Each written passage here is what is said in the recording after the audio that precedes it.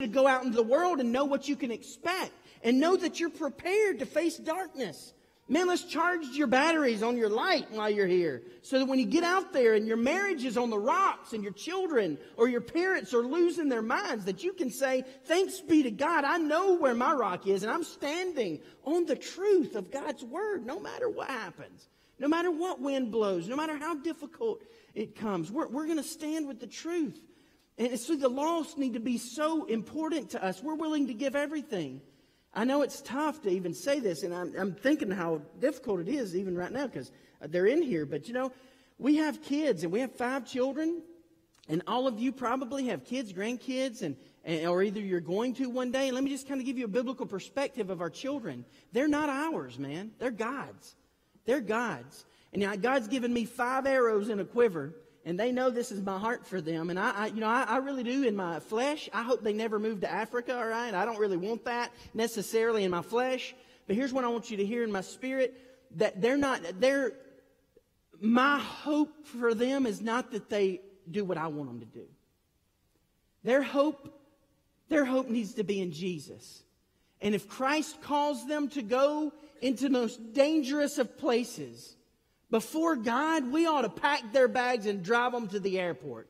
You understand what I'm saying? Why? Because His glory is more important than our comfort and our satisfaction and our expectations, man. He's worth more than we are. And our everything is not enough to satisfy what He's given to us. How can we restrict what we give Him and say, oh God, I'll do anything for you except, let me draw the line, neat little line, right here. This is where I'm comfortable. We talked about getting outside of our comfort zones. But listen, there's a reason why in the Old Testament they talk about the children in our lives are like arrows in a quiver, right? You're not supposed to keep them. You give them to God. You give them to God. And in the same way, look, everything in our life, it's bent around the heart of God. And the heart of God for lost people is He loves them. He loves them. How much does God want us to love lost people? Only as much as He loved them. That's it. He loved them enough to give them Jesus on a cross. So how much are we to love the drug addict in our community? Only as much as Jesus loves them. No more. Hey, don't even try to love them more than God. All right? How much are we supposed to love the adulterer? How much are we supposed to love the prostitute? How much are we supposed to love the alcoholic? How much are we supposed to love the person that's farthest away from God, the person that's so far that we don't think there's any way they'll come to Christ? Only as much as God loved them, and God loved them enough to send His Son to die on a cross for their sins. That's all. He only expects everything. That's all God expects out of us, is everything we are for His glory. And man, I know that's confrontation, but let me just go ahead and give you this final thought, because this is so beautiful how we see God speak in this way. Unity of the church is a sign to the world that Jesus is who He said He is. See, if you think about it, look at verse 23 in 17. It says, I in them and you in me, so that they may be brought to complete unity. Why?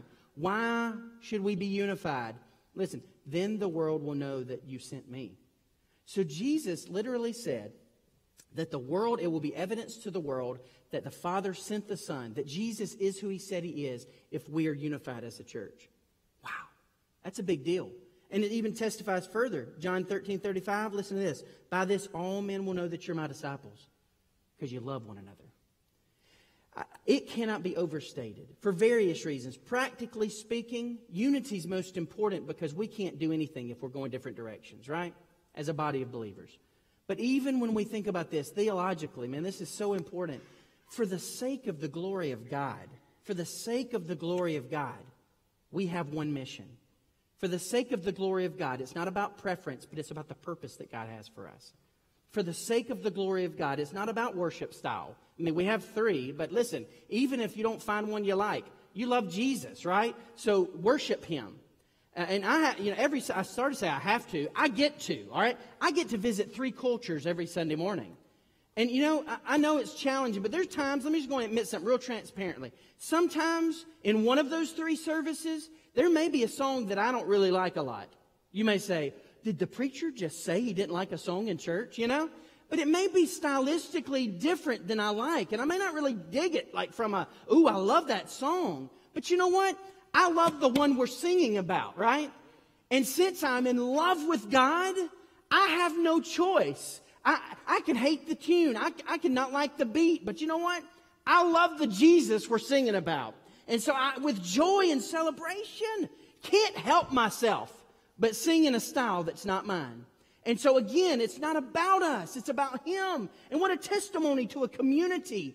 What a testimony to the region, the upstate of South Carolina.